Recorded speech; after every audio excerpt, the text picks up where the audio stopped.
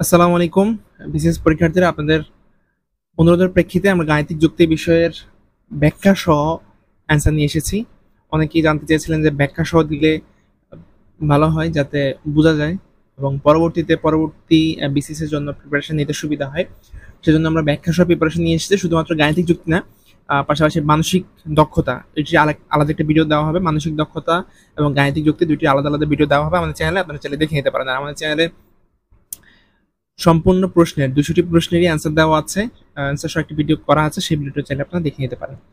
তো গাণিতিক যুক্তির প্রথম যে প্রশ্নটি ছিল সেটা ছিল যে x square plus Y plus x Y square এবং x square plus x Y, এই দুটি রাশি, এই রাশিদ্বয়ের লসাগু এবং গসাগু, এদের লসাগু এবং গসাগুর গুণফল বের করতে হবে। তো আমরা প্রথম যে রাশিটি রয়েছে এক্স স্কোয়ার ওয়াই, আমাদের অ্যান্সারটি আমরা বলেছি x square Y into x plus Y whole square. এখন এটি কিভাবে হয়েছে সেটা আমরা ব্যাখ্যায় দেখব। প্রথম রাশিটি রয়েছে, আমরা রাশিগুলোকে আগে উৎপাদক বিশ্লেষণ করবো। প্রথম রাশিটি হচ্ছে x square Y plus x Y square. এটা যদি আমরা উৎপাদক বিশ্লেষণ করি, এখান থেকে আমরা এক্স ওয়াই কমন নিতে পারি। এক্স ওয়াই কমন নিলে এখানে থাকছে এক্স, এখানে থাকছে ওয়াই, তাহলে x Y into x plus Y. দ্বিতীয় রাশিটিকে যদি উৎপাদক বিশ্লেষণ করি, x square plus x Y, এখান থেকে আমরা এক্স কমন নিতে পারি। এক্স কমন নিলে এক্স প্লাস ওয়াই থাকে, তাহলে x into x plus Y. এবার প্রথম এবং দ্বিতীয় রাশির যেই উৎপাদক পেলাম, এখান থেকে যদি লসাগু বের করি, লসাগু হচ্ছে এখানে x Y into x plus Y, এটা হচ্ছে আমাদের লসাগু। আর গসাগু হচ্ছে x into x plus Y, এটা হচ্ছে আমাদের গসাগু। এখন আমাদের প্রশ্নে বলা ছিল গসাগু এবং লসাগুর গুণফল, তাহলে লসাগু এবং গসাগু যদি গুণ করি, তাহলে আমাদের এখানে লসাগু আছে x Y into x plus Y, আর এখানে গসাগু হচ্ছে x into x plus Y. দুটো গুণ করলে x square Y into x plus Y whole square, এটা হচ্ছে আমাদের উত্তর, গ আমাদের সঠিক অ্যান্সার। এবার আমরা চলে আসি পরবর্তী প্রশ্নে। এখানে বলা হয়েছিল যে যদি এক্স অনুপাত ওয়াই ইকুয়াল 2:3 হয় এবং ওয়াই অনুপাত জেড ইকুয়াল 5:7 হয়, তাহলে এক্স অনুপাত ওয়াই অনুপাত জেড অনুপাত জেড এর সমান কত? তাহলে এখানে আমাদের প্রথম যেই মানটি রয়েছে এক্স অনুপাত ওয়াই ইকুয়াল হচ্ছে 2:3, y/z হচ্ছে 5:7।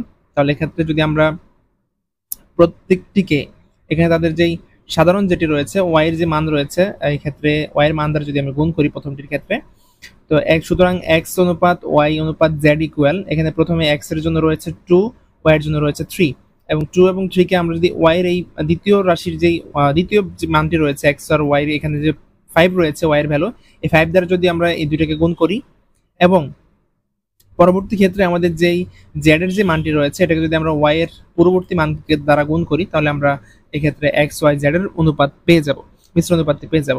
তাহলে প্রথমে আমাদের কাজ কি, আমাদের এখানে 2 রয়েছে এক্স এর অনুপাত হিসেবে, 2 এর সাথে আমরা কোনটা গুণ করব, দ্বিতীয় রাশির মানে এক্স ওয়াই এবং জেড এর অনুপাতের 5 গুণ করব। তাহলে 2 × 5 is to 3 × 5 is to 3 × 7।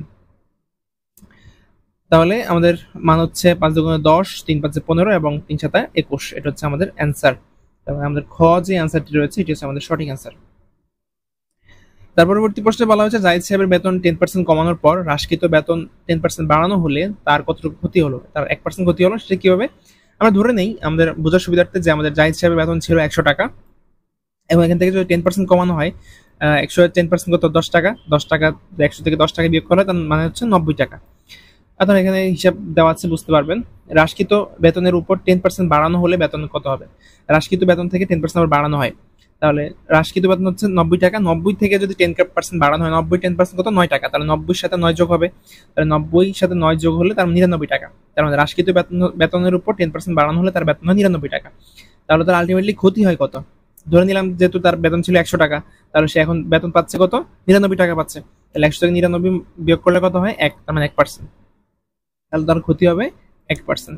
এটা চাইলে আপনার আরেকটা আমাদের শর্টকাট পদ্ধতি আছে, সেই শর্টকাট পদ্ধতি করতে পারেন, যে আমরা যেটাকে বাড়ে সেই বাড়ার মানটাকে আমরা এক্স হিসেবে ধরে নিই, এক্স 10%, এবং যেটা কমবে সেটাকে আমরা এক্স হিসেবে ধরে নিই, যেটা বাড়বে সেটাকে আমরা ওয়াই হিসেবে ধরে নিই।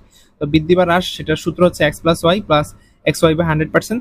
এক্ষেত্রে এক্স হচ্ছে 10%, মানে এটা মাইনাস হবে, যেটা যেহেতু কমছে মাইনাস হবে, ওয়াই হচ্ছে প্লাস হবে। তারপর এখানে আমরা এক্স ওয়াই এর ভ্যালু বসিয়ে দিলে আমরা এখান থেকে -1% পেয়ে যাবো। হ্রাস বা ক্ষতি হবে 1%। এই সূত্র দিয়ে করতে পারি, বা আমরা আমাদের আগের যে নিয়মটি ছিল সেই নিয়মে করতে পারি, শর্টকাট দিয়েও করতে পারি, বা এই নিয়মটা করতে পারি। পরবর্তী প্রশ্নটি ছিল x plus Y whole square equal x square plus B x plus C সমীকরণে বি ও সি এর মান কত হলে সমীকরণটি অভেদ হবে? অবৈধ মানে হচ্ছে সমীকরণের যে ভ্যালুটি সেই ভ্যালুটি আমরা এখান থেকে বের করব, তাহলে x প্লাস 5 হোল স্কয়ার মানটি বের করব। এক্ষেত্রে x প্লাস 5 হোল স্কয়ার আমরা a plus b whole square সূত্র দিয়ে করতে পারি, a square plus twice ab plus b square. তাহলে এখান থেকে আমাদের x square plus 2 into 5x plus 5 whole square, তার মানে x square plus 10x plus 25। এটা যদি আমরা x square plus bx plus c এই সমীকরণের সাথে তুলনা করি, তাহলে এখানে আমাদের b এর ভ্যালু হচ্ছে এখানে 10 এবং c এর ভ্যালু হচ্ছে 25। তাহলে আমাদের অ্যান্সার হবে 10 25, গ হবে আমাদের সঠিক অ্যান্সার। নিচের কোনটি সরলরেখার সমীকরণ?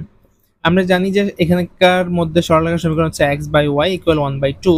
এটা খুব সহজ সূত্রে আমরা করতে পারি যে x ও y এর একঘাত বিশিষ্ট এবং গুণ আকারে নয়, এগুলো কোনোটাই গুণ আকারে নয়, এরূপ সমীকরণই সরলরেখার সমীকরণ। কারণ আমরা সরলরেখার সমীকরণ জানি x plus by plus c equal 0, এটা হচ্ছে আমাদের সরলরেখার সমীকরণ। তো পরবর্তী প্রশ্নে অপশনগুলোর মধ্যে কেবলমাত্র গয়ে আমরা এই সমীকরণটি পাই, কারণ এক্ষেত্রে আমাদের কোনো দ্বিঘাত সমীকরণ নেই, একঘাত বিশিষ্ট সমীকরণই সরলরেখার সমীকরণ হয়। তো এক্ষেত্রে আমরা যদি সমীকরণটিকে গুণ করে দেই, উপর নিচে গুণ করে দেই, x কে 2 দ্বারা গুণ করলে 2x, y কে 1 দ্বারা গুণ করলে y, 2x ইকুয়াল y বা 2x মাইনাস y ইকুয়াল 0। এই সমীকরণটি হচ্ছে আমাদের সরলরেখার সমীকরণ। অন্য কোনো সমীকরণই আসলে সরলরেখার সমীকরণ হয় না। এবার 106 নম্বর প্রশ্ন, এখানে বলা হয়েছে p প্লাস q ইকুয়াল 5 এবং p মাইনাস q ইকুয়াল 3 হলে p square plus q square মান কত? এটা আপনারা দুইভাবে করতে পারেন। এটা হচ্ছে p square minus q square, এই সূত্র দিয়ে করতে পারেন। এই সূত্র দিয়ে করতে হলে আমাদের pq এর ভ্যালুটা আগে বের করতে হবে। pq equal p plus q by 2 whole square plus plus p minus q by whole square, p minus q by 2 whole square. এই সূত্র দিয়ে করতে করে pq ভ্যালু বের করে এখানে আসতে পারেন। অথবা আমরা p square plus q square এর আরেকটা সূত্র জানি, half into p plus q whole square plus p minus q whole square, এই সূত্র দিয়ে করতে পারি। এক্ষেত্রে আমাদের p প্লাস q আর p মাইনাস q এর ভ্যালু দেওয়া আছে, ভ্যালুটা বসিয়ে দিলে 5 স্কয়ার, এখানে 3 স্কয়ার, তার 25 আর 9 যোগ করলে 34, 34 কে 2 দ্বারা ভাগ করলে 17। তাহলে আমাদের এখানকার সঠিক অ্যান্সার হচ্ছে 17।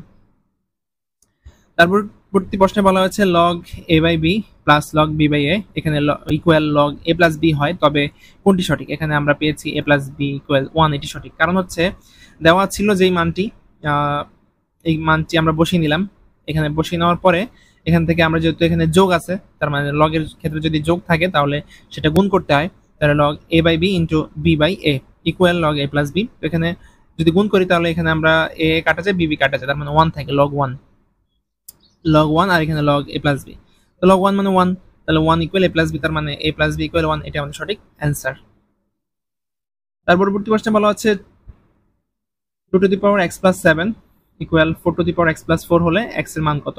এটা খুব সহজে করতে পারি। আমরা এখানে 2 to the power x plus 7 যা আছে তাই থাকবো, 4 কে আমরা ভাঙিয়ে 2 স্কয়ার লিখতে পারি, 2 স্কয়ার 2 স্কয়ার আর তার উপর পাওয়ার হচ্ছে x প্লাস 2। তাহলে এখানে 2 দ্বারা গুণ হবে, 2 to the power 2x plus 4, 2 দ্বারা গুণ করলে 2 ইন্টু x আর 2 ইন্টু 4। তাহলে এবার আমরা কিন্তু দুইটারই আমাদের ভিত্তি হিসেবে আছে 2, তাহলে আমরা ইকুয়াল উপরের যে সূচকটি আছে সেটাকে আমরা ইকুয়াল হিসেবে দিতে পারি, তার মানে x প্লাস 7 কে আমরা ইকুয়াল হিসেবে 2 প্লাস 4 লিখতে পারি। তাহলে এখান থেকে আমরা যদি সমীকরণটা সমাধান করি তাহলে আমরা মানটি পাচ্ছি x ইকুয়াল 3। এই হচ্ছে সহজ সমীকরণ সমাধান। তারপর হচ্ছে 1/√3 মাইনাস 1√3, এই ধারাটির পঞ্চম পদ কত? এইভাবে যদি চলতে থাকে তৃতীয় পদ, চতুর্থ এবং চতুর্থ পদ বের করে তারপর পঞ্চম পদ বের করতে পারি, বা আমরা সরাসরি যে আমাদের সাধারণ অনুপাতের সূত্র রয়েছে সমান্তর ধারার, সেই সমান্তর ধারার সূত্র অনুসারে আমরা কিন্তু করতে পারবো। এক্ষেত্রে আমাদের প্রথম পদ হচ্ছে a ইকুয়াল 1/√3 আর সাধারণ অনুপাত হচ্ছে মাইনাস 1/√3, তার মানে হচ্ছে মাইনাস √3। ধারার পঞ্চম পদ, আমরা ধারার পদ বের করার সূত্র হচ্ছে a r to the power n-1। তাহলে এখানে n আমাদের পদ সংখ্যা হচ্ছে 5, তাহলে 5 - 1, তাহলে মানে a r টু দি পাওয়ার 4। তাহলে a এর ভ্যালু আমরা বসিয়ে দিলাম, r এর ভ্যালু বসিয়ে দিলাম, ভ্যালু বসিয়ে দিয়ে আমরা যদি ক্যালকুলেট করি তাহলে আমরা ভ্যালুটি পাচ্ছি 3√3।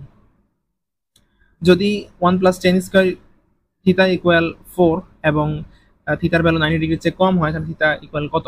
থিটা 60 ডিগ্রি হবে। কেন?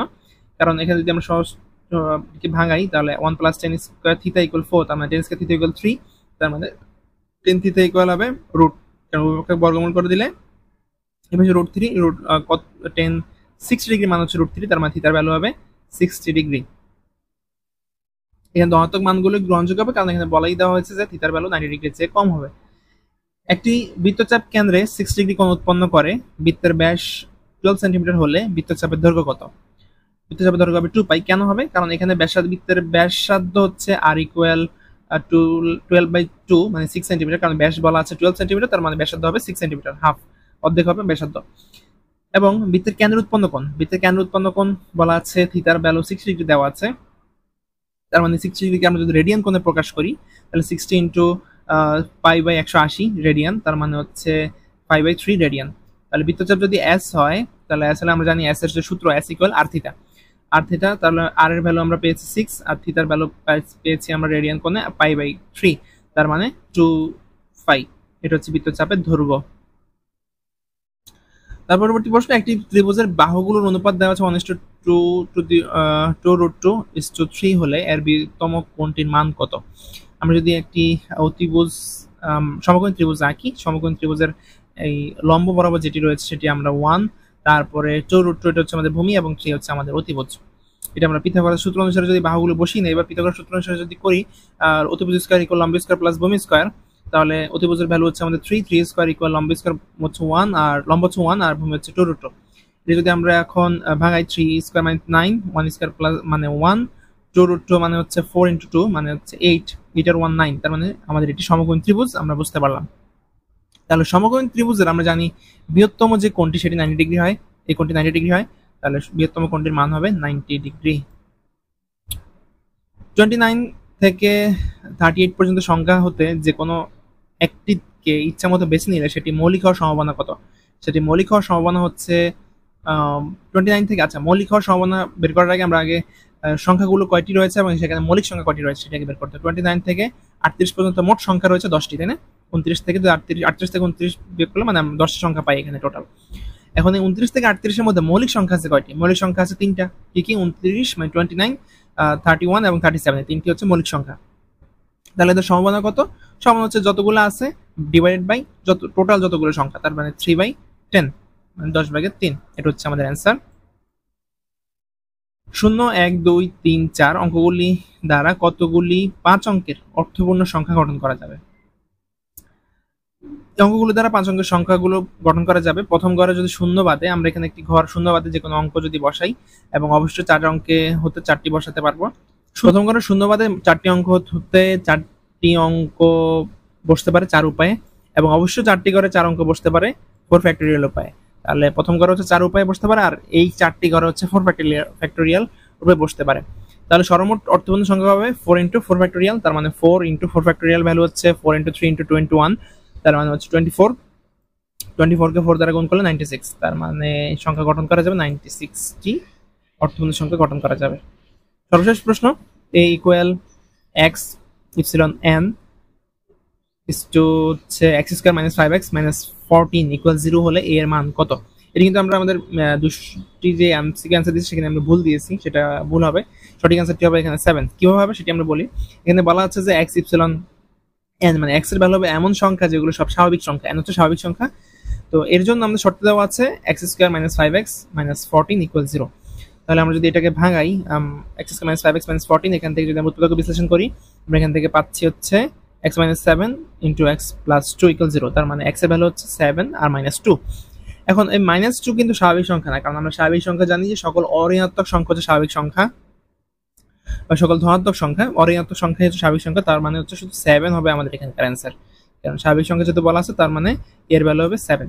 এই হচ্ছে আমাদের ম্যাথ বিষয়ের অ্যান্সার। আর পরবর্তী ভিডিওতে আমরা মানসিক দক্ষতার অ্যান্সারগুলো দেখাবো, সেগুলো কিভাবে ব্যাখ্যা করে আমরা দেখাবো গণিতের মতো করি। আপনার সকলকে আমন্ত্রণ সেই ভিডিওটি দেখার জন্য। আর আপনার কমেন্ট সেকশনে লিখে দিতে পারেন 200টি এমসিকিউর মধ্যে কার কয়টি এমসিকিউ সঠিক হয়েছে। ধন্যবাদ সবাইকে।